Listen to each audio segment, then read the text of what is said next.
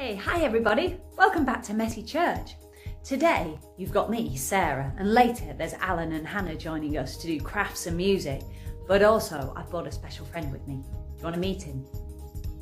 Here he is. His name's Hamily. He's my favourite bear, and today Hamily's going to be helping me at Messy Church. We're going to be looking what happened next in the Easter story, how Jesus surprised even more of his friends, and how it was his hands that helped reassure his followers and friends and help them see that the good news was real. So there's going to be lots of hands in today's Messy Church. How about your hand, Hamily? Thank you. Do you want to high five us? Yeah. Good high five there, Hamily. Well, anyhow, let's start today with our Bible story, and then we can explore all the ideas with lots of hand action. Off we go to the story.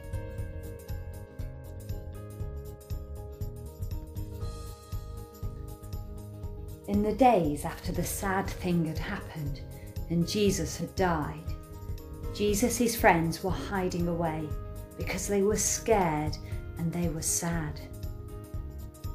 Suddenly, Jesus appeared in front of them and he spoke to them. He said, "Peace be with you, my friends." They were really surprised. They were surprised and they were puzzled. Was this a ghost? Were they imagining things? Or was Jesus really alive? Well, Jesus showed them his hands. They touched his hands. They saw the scars from when he had died. And their sadness turned to amazement and happiness because they realized the best thing ever had really happened. Jesus was alive.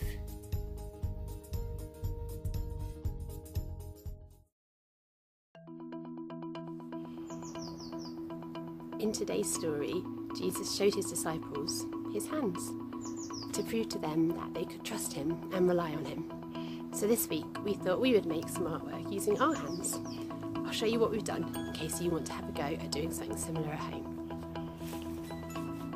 So you might like to make yourself a handprint by painting your hand and printing it onto a piece of paper. Obviously this is not my handprint, but it's a really good, fun and messy way to use your hands to make art, no matter how big or small you are. Or perhaps you'd like to draw around your hand and decorate it however you like. We went for rainbow colours. Or if you want to give yourself a pair of hands, what we did to make this was to draw around a hand, fill it in with lots of paint, and then fold the paper in half, give it a good press, and there we are, a pair of hands. We also decorated ours with lots of sequins to make it sparkly. So perhaps you'd like to have a go this week at making art using your hands. And as you do so, maybe you can think about the people that you're relying on at the moment. It might be your family, maybe it's your friends or your neighbours. And when you've finished your piece of art, when you look at it, it could be a reminder to you that you can rely on Jesus as well. Okay, Hamily, can you help me today for our fidget activity? You can? Brilliant. For our fidget activity, we're going to give a challenge to some of the other people in the house. We're going to see if they can use their hands and guess what's hidden in the boxes. You could go and find things around the house, hide them in a box and see if people can guess what they are. Let's show you what we mean. Come on, Hamily, time to go and find some things and hide them. Right, so I've been around the house, I've found a few things, but I'm not going to tell you what they are. And now I've got a box, and if you look, I've put a hole in the end of it. You don't need to do that, you could just have people putting their hands in the lid. But there's my hole, and then what I'm going to do, so there really is no peeping, I'm going to cover it with a tea towel, and I'm going to ask the others in the house to have a feel through that hole and see what's in the box. Okay, Dave, you'll go first. Use your hands to find out what's in the box. Oh.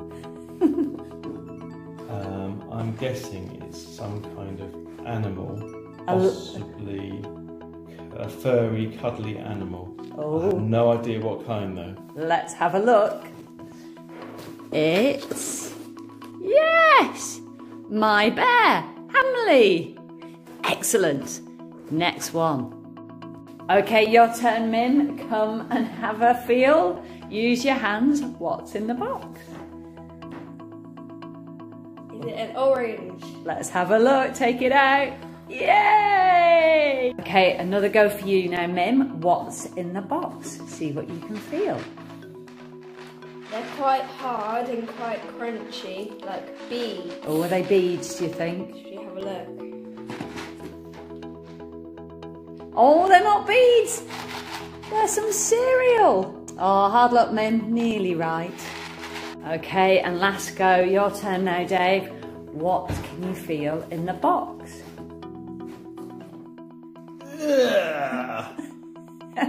Cold and Delicious. beanie. Oh, Like something I would cook in the kitchen at Messy Church. Shall we have a look? let's have a look. Oh, lovely. Yummy. Look at that. Some baked beans. Better go and wash your hands now, Dave. Bye. Okay, time now for a song. And look at this. Hamily has got his hands on a shaker that we made after last week's Messy Church, where Hannah suggested making some. Listen to it. Yeah, looks like Hamily and I are ready to join in with Alan and today's song, My Lighthouse. So go and grab some shakers and see if you can join in and dance too. We're going to sing My Lighthouse. Here we go.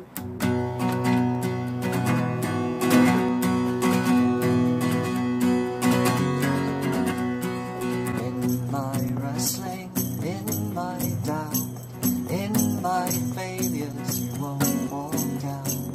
Your great love will see us through. You are peace in my trouble, see what you are peace in my trouble, see.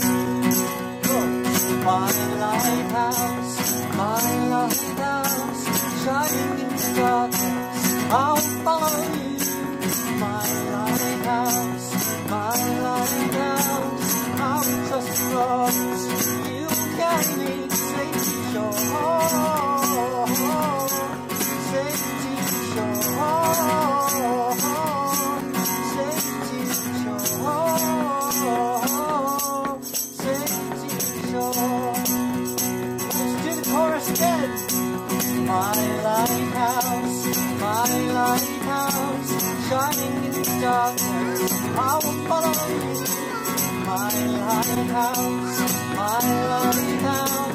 I'll trust the promise, you will carry me safe to shore, safe to shore, safe to shore, safe to shore.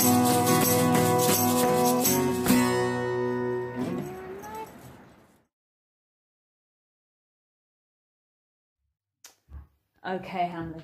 So you're going to sit there and listen as we think about our story. We've heard today of how Jesus surprised his friends, and when they saw him and when they got to touch and see his hands, they were reassured that the best thing ever had happened. I wonder, what do you do with your hands? Do you make things with them? Do you clap them? Do you sometimes tickle your family with them? There are lots of things you can do with your hands. Do you ever look at your hands? If I look at mine, I can see that I've got scars on my hands from when I fell off my bike quite a while ago. My hands remind me of things that have happened. When Jesus' friends looked at Jesus' hands, they saw some scars. They saw the scars of the really sad thing that had happened, the sad thing of him dying on the cross. But there he was, stood in front of them, and they could touch and hold his hands. It was amazing, because remember, the sad thing had turned into the best thing ever. And Jesus was there now with his friends, showing them the best thing ever has happened. Come on, Have a look at my hands. They remind you of what has happened, and they show that I'm alive now. Seeing Jesus, touching his hands, changed the disciples' worlds. I wonder, can we use our hands to make things better, to change things for people? Maybe at the moment it's about drawing pictures, putting them in the window and cheering people up as they go past on their exercise. Maybe it's about using our hands to make contact with people that we don't see much these days, but maybe using the screens, maybe writing letters, we can make contact and make them smile. Maybe we could even use our hands to help us think about God. Sometimes when I pray and chat to God, I open my hands up like this to say, God, here I am, help me. Sometimes I move my hands like this to remind me that Jesus, you love me and that you're with me always. Sometimes I do this with my hands because, I'm so angry. I've done things so wrong. And I use my hands to say to God, I'm really sorry. I can use my hands to talk to God, just like Jesus used his hands to show the disciples that the best thing ever had happened. I wonder, what can you do with your hands this week? So, hooray for our hands. Hooray for the best thing ever. And hooray, because it's time now for the grace. Come on, Hamily. You're going to help me this time. May the grace of our Lord Jesus Christ and the love of God and the fellowship of the Holy Spirit be with us all evermore. Amen.